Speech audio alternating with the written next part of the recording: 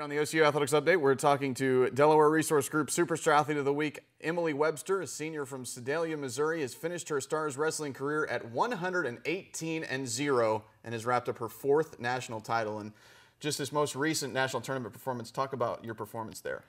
Well, I mean, this one was very unique because I blew my ACL about a month before, so preparing was a little different, you know, for it. A lot of biking and ellipticaling, and not as much mat time as I would really want. But going in, you know, I think I was pretty prepared going in, but mentally I was kind of a little disturbed because of just, you know, the thing I was going to have to make up for, and the day one was kind of shocking for me because we were doing this one drill that we always do, but I hadn't done it since before the injury. So I started and I was really slow and I was really choppy, and those are like things that I never am. You know, like I rely on my quickness and my fluidity and everything, and really scared me. So day one was kind of hard. I was really sloppy, you know. But then day two, you know, came around, and I was just like, you know, I've been working for this for 4 years. You better get your butt in gear, and I think I did. So. Earlier this year, Coach Randall talked about a match where you actually were trailing and ended up getting the pin. In 118 victories, how many close calls were there? I believe there were a couple my freshman year, but I don't really remember them as much. But I know the past 2 years, the same opponent that I faced for the instance you cited, she's done that, or we've had 2 close matches. Last year at National Duels, I was down again, I think 8-1. I scored 8 points on myself.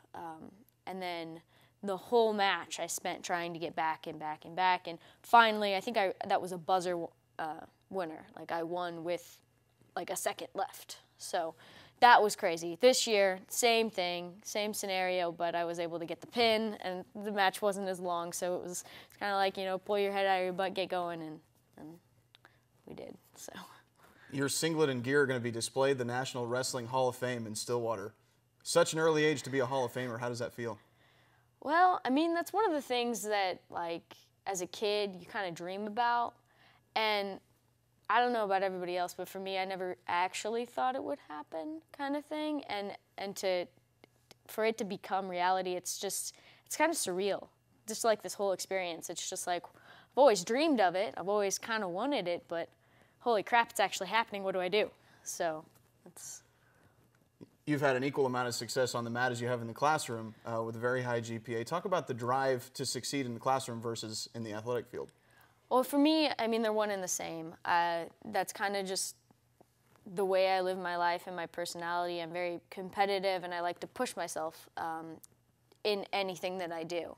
And sometimes that's great, and sometimes it's not so good when you're just playing cards with your family or something. You know, competitive nature, it's hard to separate, you know, where you put it and where you don't. So it's helped me in the classroom a lot because, you know, it drives me to just do my best in all of the classwork. So. And what's your major at OCU? Chemistry. So what are your career plans when wrestling's over?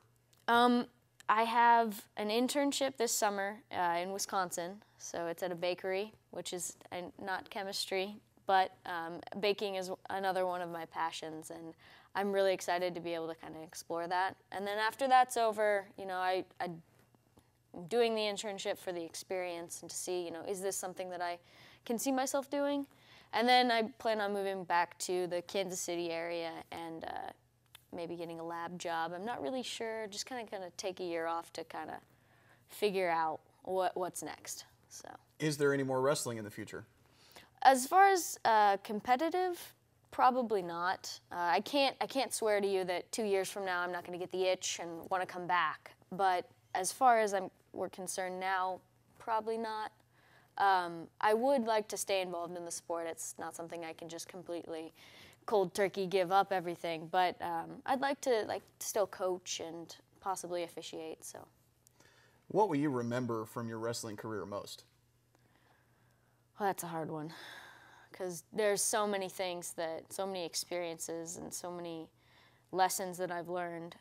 I think probably the thing kind of the area I won't forget is the friendships and the people that I've met through it. Because, you know, my teammates here at OCU, the coaches that I've had throughout the years, all have played just a huge part in my life. And they're people that I will, you know, be able to, you know, continue to be in touch with and to know forever. So I think that's probably what I'll take away.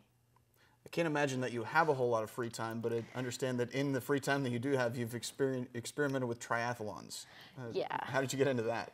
Well, that's kind of a father-daughter bonding exercise, especially I try to go home during the summers, and one of the things I do to keep in shape, you know, is do these triathlons. And my dad, I don't know, he's crazy. I think I get some of the crazy gene from him. So he decided he's going to do these triathlons. I'm like, well, if you're going to do them, I'm going to do them too. So that's what we would do, you know, every weekend during the summer is just, you know, ride the bike for 25 miles, go run a bunch, and then go swimming. So it's just another way to kind of push yourself to a level that you don't think you can go to until you get there. So. All right, thanks very much. We're talking to Delaware Resource Group Superstar Athlete of the Week, Emily Webster. She'll be in the Hall of Fame soon. Look for her in the National Wrestling Hall of Fame.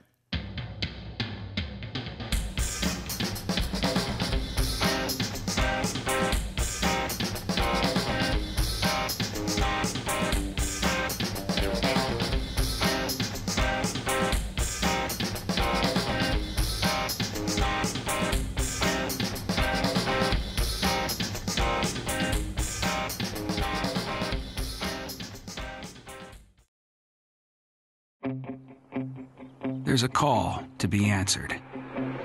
The spirit of competition is still alive inside. The desire still drives. The phrase student athlete has a great ring to it. Lasting friendships are ready to be made. You just want to keep playing. Game on. Learn more at naia.org.